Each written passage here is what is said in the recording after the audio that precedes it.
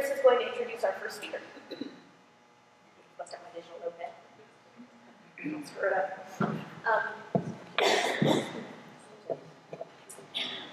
All right, so it is a great pleasure that I was asked to be able to introduce Adam Funderburk, who is a coworker of mine and a lovely human being. The Buddha would be proud, I always say. Can you hear me now? Better? Okay. So Adam Funderburk, LPC, is a psychotherapist at the Anxiety and Stress Management Institute in Atlanta, Georgia. He works primarily with anxiety disorders and OCD, and he uses mindfulness as an approach. That is a treatment modality and a philosophical approach to his work with clients. One of the cool things about Adam is that his own practice of mindfulness meditation goes back 20 years, starting with introduction in martial arts training. Yes, he could totally kick my butt and most people, but he doesn't because he's that nice. But it's also deepened over the last 10 years through his practice with Theravada Buddhism. He combines mindfulness practice with more traditional therapeutic modalities, such as ERP, as well as cognitive behavioral therapy. And I can say from what my own eyes have seen at the group practice where we work, that he has very positive results with clients, and probably one of the most popular free groups I've ever seen, period. So just a round of applause for Adam.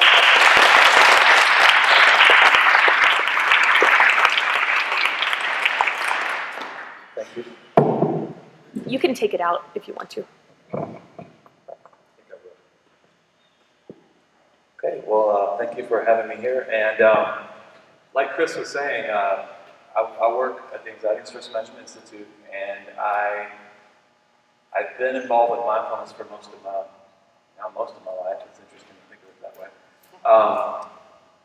And I find it very helpful, but also found that it's very popular now. Notice how many people have heard of mindfulness? Like how many people have ever heard that term? So actually more than half of the people in the room actually have. And so it's become a lot more popular term, but I find that sometimes people have questions about it. What is mindfulness and how does it work and why does it matter, particularly with OCD, what's the connection? So to get started, I'd like to talk about, so what is mindfulness? What does it mean? There's a lot of different ways of defining mindfulness. For instance, you could say open awareness. I've heard non-judgmental awareness of the present moment. The definition that I like to use, and the one that I use the most with clients, is Jon Kabat-Zinn. And for those of you who aren't familiar with Jon Kabat-Zinn, he is a mindfulness teacher. He probably popularized mindfulness in the West, probably more than anyone else. About 30 years he's been doing research with mindfulness, and there's been a lot of positive results with what he's done. But his definition for mindfulness, and the one I use because I think it's simple and I think it's helpful, is awareness of the present moment without judgment. So, pretty simple, straightforward, but I think it needs some unpacking. So, what does that mean? Sure, I'm aware of what's going on. So what does even awareness mean? So you know this present moment. But what is the present moment? What would it include? Well, there's thoughts, feelings, emotions, hold it higher, physical sensations. All these things are occurring in the present moment. Many times, all the things are occurring at once. Sometimes it's hard to tell where one begins and the other ends. So, like right now, as we're sitting here, I'll ask the question, can you feel your left foot on the ground? And until I said that, were you aware of your left foot? Like, was it actually in your consciousness that, oh, my left foot's on the ground and I can feel? So, well, there it is. It's like, so now that I'm thinking about it, I can feel my left foot on the ground. But also I feel other things. Like so the left foot's there, I'm talking, I feel, well, there's tightness in my stomach because I'm talking in front of all these people, holding a microphone. There's thoughts about it. All this is occurring all at once. And so mindfulness is a way of looking at that experience. It's a way of seeing thoughts as thoughts, feelings as feelings, sensations as sensations. And as far as I know, that's what's occurring in the present moment. Like, I haven't actually experienced anything other than those three things. Like, and so now they feed one another. So a lot of times I might have a feeling, and it creates thoughts about the feeling. Or maybe I've got a physical sensation in my body, and I feel it. It's like, oh, okay, well, I might be thinking, oh, what's that? What's going on there? Or, maybe this is a problem. Or, oh, I like this feeling. The thoughts can occur for any number of reasons. Or you could think something, and you might feel something about what you thought. It all feeds one another, but yet they're actually separate things. And so as you practice mindfulness, and one of the things about the practice of mindfulness is being able to see your experience as you experience it. Because what you're looking at is, the last part of that statement of awareness of the present moment without judgment. So awareness of the present moment, that makes sense. Straightforward, we're aware of what's happening in this moment. But the without judgment part is actually the most useful part, but also the most difficult part. Because, we're human. Like, if it's unpleasant, we don't like it. If it's pleasant, we like it. We want more of it. If it's neutral, we're going to ignore it for the most part.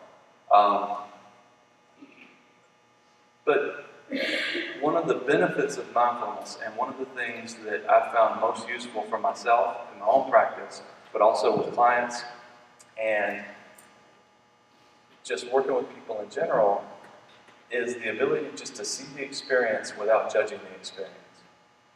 But again, that's hard. Because, let's say this. It's like, okay, so if you stub your toe, it's painful. It hurts. But in and of itself, that's a physical sensation. But we might have a thought about it, like, who put this here? Like, wow, that was stupid. Why did they do that? Like, I'm going to trip over this. But that's a judgment. That's a thought about, this pain in my toe. Or maybe the pain in the toe, I don't like it. Like, this is horrible. I hate having pain in my toe. I really don't like that. Okay. There's the pain in the toe. There's the thought about the toe. And maybe I'm feeling some emotion about that. And maybe I feel upset that my toe is hurting. There's some people who've been in my group before, so they've heard this story probably many times, and I'm probably going to have to get a new injury so that way to keep it fresh. But like 2 years ago, I broke my toe. And so anybody who's ever had a broken toe knows that there's really not much you can do about it. Once it's set, and it's like, okay, it's just got to kind of heal. And it hurts sometimes. And sometimes for no particular reason, you just sit there and the toe just starts to hurt. And if it's like, I can't believe what I did, and I kicked that thing, now my cardio's going back, so I can't run, and I'm probably going to gain some weight. I won't be able to compete in this thing because I can't kick anybody because my toe is broken. So that's all these thoughts that come from like a sensation, and what's actually happening is there's a slight discomfort in my toe. And that's what's actually happening. That's the experience. And so you can say it's a completely natural and normal and human to judge our experience, to evaluate our experience, to make sense of it in that way. But it's within our capabilities just to be aware of it. A lot of times, particularly with painful things. Now, with happy things, we like getting swept up into those things. It's very fun to get involved in something that feels, very happy. Like you're watching a great movie and you really get into it, and you kind of forget yourself while you really get involved in the movie. But that's usually not where the problem lies. It's usually when there's difficult emotions, difficult thoughts, difficult experiences. Typically, are where we get stuck. We tend to get really enmeshed into those thoughts and experiences. And so mindfulness is a tool for unraveling that, for being able to see it clearly for what it is, not for what we think it is or what we think it should be or shouldn't be. Should or shouldn't is not part of the mindfulness experience. You may notice thoughts that say, this should be this way, but that's a thought. It's a thought, a should thought maybe. And so that brings me to the point of why does this matter? Okay, so you're aware of the present moment, you're aware of what's happening, you're aware of the judgments, the thoughts, and you're staying present too, because that's also become kind of a buzzword to stay present. But what does being present mean? Okay, because thoughts of the past and future occur all the time. But it's getting caught in those thoughts. That's when we're not mindful. So again, why this matters? So I saw like a demonstration one time, and I thought it was funny. But so you go to the auto dealer, and it's time to buy a new car, and the guy buying the car takes you over to the car and says, "Here's our car. Here you go. Okay, look at it. Do you like it? Do you want to buy this car?" So I don't know. It's right here. And sometimes our experience is right here. It's so in our face, it's so, you can't see anything else but the experience. Or that little piece of the experience maybe. So I don't know if the car is a good one or not. He could have me up against the wall maybe, like it's not even a car. But you can step back, you look at the whole thing, and then you can make a decision about it.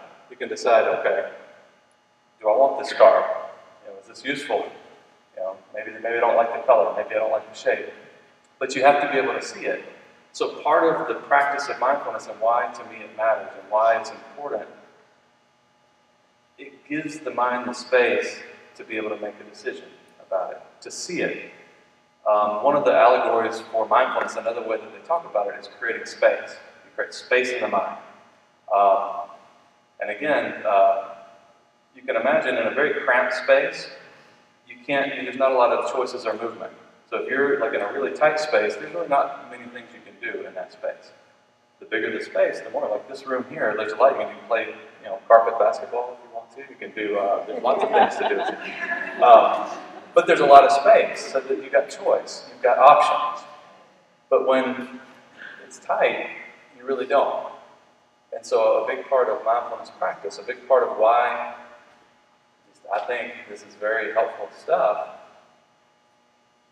it can create more space in the mind. It can help you to have choices, have options. So for instance, if something happens a certain way, like I use traffic a lot, because those of you from Atlanta, or probably most places have a lot of traffic, but you pull out in traffic, sometimes that's just the experience. Now we can get upset about it. That's always a possibility. We can have lots of thoughts about the guy in front of us. Oh, what's he already learned to drive? But it could be the Dalai Lama in front of us too. Like maybe you just pulled that in front of you by accident. But we make up all sorts of stories about the person or the situation or the thing, which in turn feeds the way we feel about it. So then we feel worse about it. So then some more stories come up, and it just becomes a cycle. We get really caught in that cycle. One analogy, they say if you've ever been watching a really good movie, say it's an emotional kind of a tearjerker, so you're watching it, you're really caught up in the story, and you just feel everything they're feeling on the screen. You have this shift, and you look, and okay, there's a guy next to you eating popcorn, and the light from the screen there's little dust motes in it, and you realize, oh, okay, I'm in a theater. This is a movie. It's a screen. But just a second ago, we were so caught up in the story. We might be crying like in that thing, or angry, or whatever it is, whatever we're watching on the screen. And our minds do that all the time. Like the mind, we really get caught up in the story a lot. And it's a very human thing. It's not like that's unusual. Like part of being human is having stories and having things that we tell. But it's very easy to mistake the story for the experience. And sometimes the experience may not be the same as what the mind is saying. But to be able to recognize, oh, okay, well, I've got my feeling, I've got emotion, there's thoughts, and I can see these things. I can see each thing. It sounds very simple. It's like, in fact, it is very simple. It's not a terribly complicated concept, but it's difficult. I use the analogy sometimes of running up a very steep hill. It's not really complicated, but it's hard. It's hard to remember to be mindful. Because being mindful, so right now, so everybody, because you just felt your foot, okay, so notice the temperature on your hands. Okay? And so maybe a second ago, the attention wasn't there, but just in a second, you can notice mine are a little cold. So you just kind of notice the temperature. And that's fairly easy to do. You just were mindful. But the thing that makes it difficult is when we get caught up in strong emotions, strong thoughts, difficult experiences, or we just get busy. We don't remember to be mindful. So part of the practice of mindfulness, and part of the thing which, again, this is what I'll talk about next, is how you do this stuff, is remembering to be mindful as often as you can. I venture to say this, and I always take a risk saying this because, we got a lot of different people, lots of different experiences, but so far it's been most of the happiest experiences I've ever heard about or been a part of myself. People have been mindful during those experiences. So for instance, you're really with that person. You're on the beach feeling the sun. You're tasting that food. You're there completely. And it's really nice when the experience is nice. Now, one of the misconceptions about mindfulness, so let's talk about some of that. Like one of the misconceptions of mindfulness is that it's to make things pleasant. Which pleasant is a possibility. There's pleasant things that happen to us. But there's also unpleasant things that happen. There's neutral things. Like right now, if I said, okay, what does the middle right of your back feel like? Well, right now I don't feel anything right there, so that's a very neutral sort of feeling. Or what does the space between your two breaths feel like? Nothing really for me, but so there's a lot of neutral sensation too. There's a lot of neutrality going on. But our experience tends to be like if it's pleasant, we like it, we want more of it, so we tend to oh, give me some more of that, I don't want to let this go. If it's unpleasant, we tend to not like it, oh, get it away, I don't want this, stay away. If it's neutral, we kind of ignore it. It's like, oh, okay, give me something interesting to think about, or something to do. But pleasant, going back to non-judgment, pleasant doesn't mean good, and unpleasant doesn't mean bad. That's the judgment part of it. So for instance, today was kind of cold, so we're walking in here, and you may love the cold weather, I happen to like the cold weather, so it's I walk outside, it's cold, cold, I like this. But maybe you don't like the cold weather, and you're like, cold, why is it cold? But the cold, good or bad, or like it or not like, is not a feature of cold. It has nothing to do with cold. Cold is cold. Or, well, actually, cold is not even cold. That's even a judgment. Cold is, the temperature is there's a certain number of degrees temperature. That's what's happening. So this is what it feels like. Whether you like it or not is the judgment. And part of the practice of mindfulness, again, why this is important, again, to reiterate this point, why I think it's important, is because it's very easy to fall into judgment and not realize that we're judging it. We have the experience, and automatically there's the judgment, and it happens so quickly we don't even know that it's separate.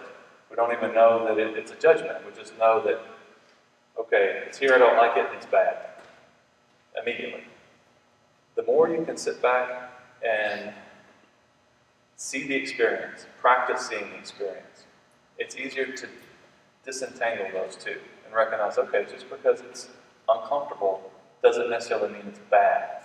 It doesn't mean horrible. It means unpleasant. Because pleasant, unpleasant, neutral, they happen before judgment. You've got any experience, you think of it, you might hear a sound, and before you even know what it is, oh, it's a nice sound. Oh, it's the birds. Or you might hear a sound what's that? It's like someone scraping their fingers on the board.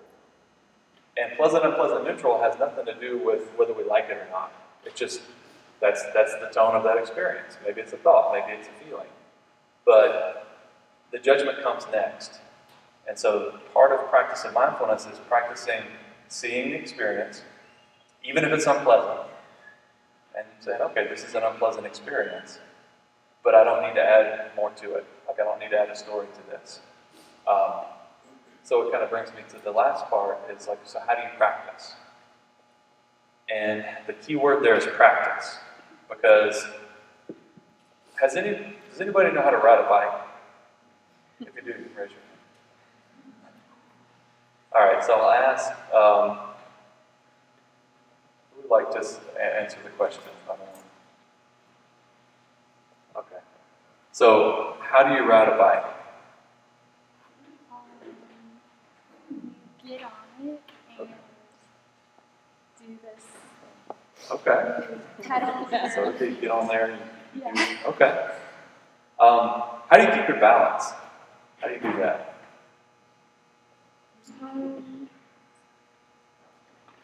Just do. Yeah, I guess. The mom holds the back of the bike. Oh, okay. Says the mom holds the back. Okay. So what are you doing to keep your balance? I guess you kind of like sit up, and like the more you pedal, like the easier the bike is gonna stay in balance. That's as good an answer as I have. So that's good. And the reason why the whole reason to it's really hard to describe what you're doing, like when you're keeping your balance. Like if anybody's like, I mean, I don't know, there's probably a lot of micro change. There's lots of little things that are happening, but it's hard to actually describe it. But once you get it, you kind of know how to keep your balance. Like you understand on a very instinctive level how to keep your balance. Or be like, if anybody, has anybody ever played a competitive sport or anything like that? And for instance, like, okay, I understand the game of tennis because I had a family member that liked it, but I don't practice tennis. So I understand tennis cognitively. Like I can look at a game and kind of know what's going on, but if you put me on the court and start lobbing balls at me, it's like, it's not going to be pretty. Because you could say, so the concept is there, but I don't have the practice. And so it's the same thing with mindfulness. Like again, it's a simple concept. You know, awareness of the present moment without judgment. Simple. But it's difficult because the practice is what makes it work. It'd be like if the only time you ever practiced tennis was when you were in a match. That would be very difficult to develop skill in that because it's like spending hours and hours practicing your serve, knocking the ball. There's all these things you do to develop that skill. It's the same thing with mindfulness. So one of the misconceptions about mindfulness is, okay, I'm going to use it to calm myself down. Now, mindfulness can have a long-term effect of calming the mind, but not because you're making it get calm. Like it's not a relaxation tool. It's seeing what is, and what is may be unpleasant and not very relaxing. Over time, like I've noticed myself and the people who have no practice for a while, you get less reactive to the things that happen. So in general, there's some calmness that occurs because the things that happen, you don't tend to react so strongly to it. But it's not because you're making it be calm. Another misconception about practice, which is that you have to stop your thoughts. Like I've heard lots of people tell me that, like, oh, I can't meditate because I can't stop my thinking. Luckily, in mindfulness, you don't have to. Mindfulness meditation, there are types of meditation that the thoughts do stop, but they're not mindfulness meditation. There are other forms of meditation out there, and more power to them, it's all good. But mindfulness meditation, the goal is not to stop the thinking. It's actually just to know that you're thinking and recognize it. You don't have to, like, so say the thought's there, whatever it is. Maybe it's complaining about the situation, maybe it's worried about the situation, who knows what the thought is saying. But just to know that it's there. Oh, there's the thought. Yes, it's the thought. Same thing. The feeling's there. Oh, here's the feeling. It's an uncomfortable feeling. Yeah, anxiety, for instance. Like, anxiety is a very uncomfortable feeling. Fear is uncomfortable. It's a very powerful feeling, a very primal feeling, but it's not meant to be comfortable. You know, fear is designed to protect us. You know, it wants to get you out of danger. It's like there's a bear there. You gotta, it doesn't want you to sit around. It wants you to act. But it can be just uncomfortable. Like it doesn't have to, you don't really have to do anything about it. Same thing in physical sensation. Now, you can make choices to protect yourself. Like if it's really cold and you're going to get frostbite, okay, it might be good to cover up. But if it's just uncomfortable, okay, it could be just uncomfortable. It doesn't need a story. But because we're so habituated, our minds just do that. That's why practicing mindfulness is important. You can only use it when you need it if you've been practicing. If it's like just a trick up your sleeve to try and like not feel something, doesn't work. Again, it comes back to, like trying to play tennis only when you've got a match going on. You have to build the basic skills. But the more you practice it, the easier it gets to use it when you need it. And the easier it gets to see the difference between a thought, a feeling, and a sensation. You just notice and see it. And it becomes instinctive, like riding the bike and keeping your balance. It's not like someone tells you how do you sit with an uncomfortable feeling. It's like, okay, it's kind of like the balance. Like you figure out how to do it. You feel how to do that. It's not pleasant, but then it's not supposed to be pleasant. It's an unpleasant sensation. But it doesn't have a story. You notice the thoughts that come up connected to that. That's good. There's the thoughts, here's the feeling. Oh, there's a physical sensation going on too, but my heart rate's increasing. So that to me is why, like, when you talk about mindfulness as something, as a helpful concept or a helpful modality to use, finding a way to practice it regularly is a good idea. And there's formal practice when you see people meditating, see the monks sitting on the ground.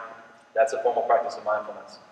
There's walking meditation, where I'll sit, I'll walk, and I feel my feet, just as I walk. And when my mind wanders, I notice that it's wandered, come back. There's eating meditation. If you're eating your food, smell it, taste it, notice the sensations.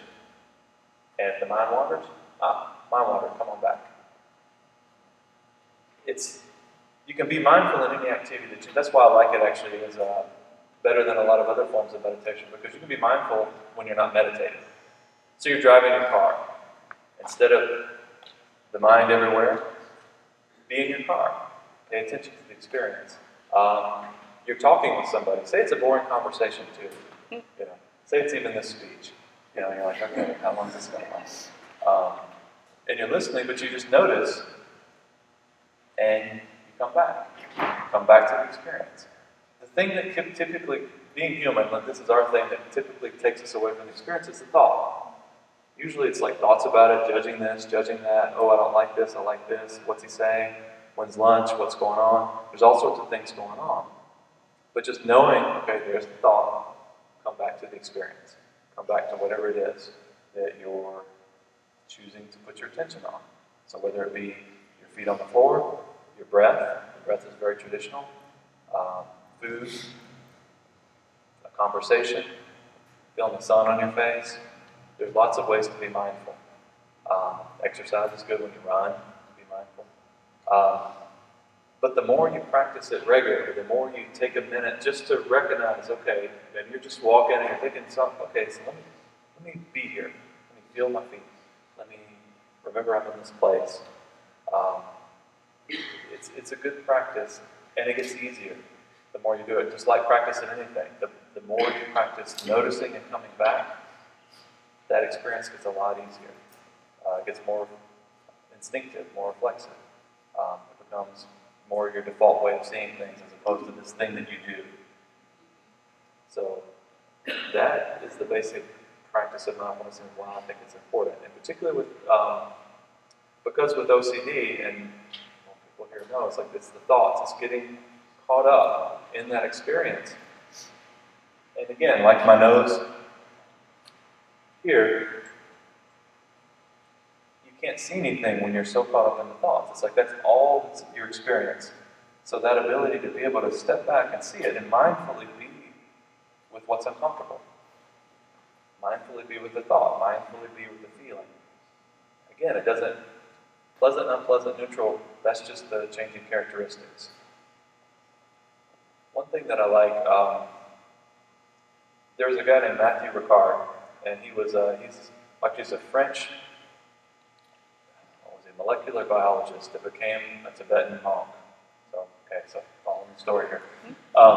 When they were doing research on happiness and meditation and mindfulness, and they wanted to see, so he was an obvious choice because he has a scientific background. So they thought, okay, it's good. He's been a monk all these years, and he's got a scientific background.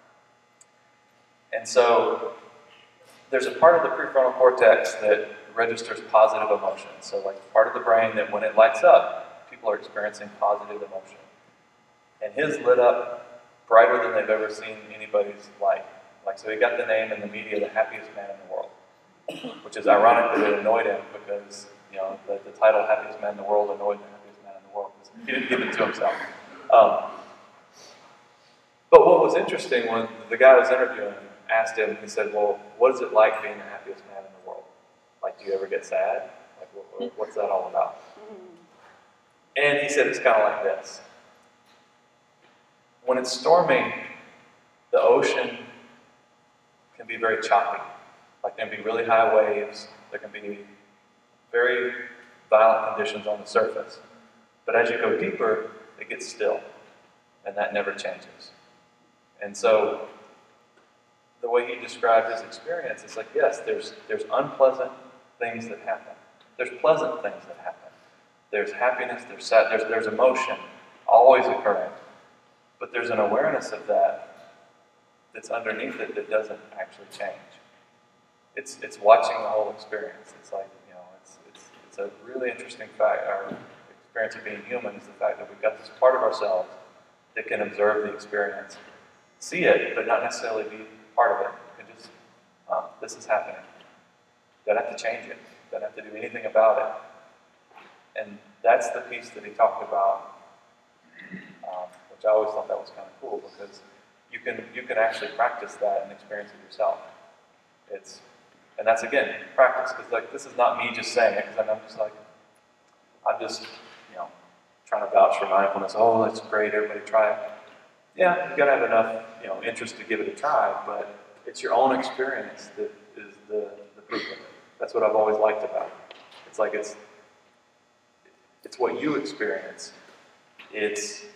Are you able to sit with this thought? Are you able to hold that unpleasantness, hold that fear, and be with it, and not have to change it, not have to turn it away, not have to make it anything else. Let it be what it is. And then when you can do that on your own, you see it yourself. To me, that's where the biggest changes happen. And what I see, like when people take it and make it their own, it's amazing to me what I've seen. And what I've seen people do with that.